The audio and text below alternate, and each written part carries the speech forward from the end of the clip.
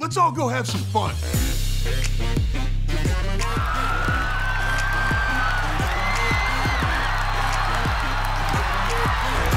Pretty exciting for us to be making movie history here today. This is the first ever world premiere in our 100-year history of Culver City.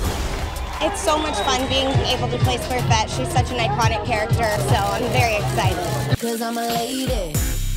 It appeals to all the adults of my generation, but it also appeals to the next generation. There's so much comedy, there's so much heart, there's so much action, and so many crazy new creatures. Thrilled to be here. It's a fun movie. I'm having a great time. It's a great film, a lot of good messages. I think it's time for everybody to laugh and smile. We made a movie that was sincere and true to what the Smurfs are. This is like the most poppin', coolest, hippest premiere I've ever seen.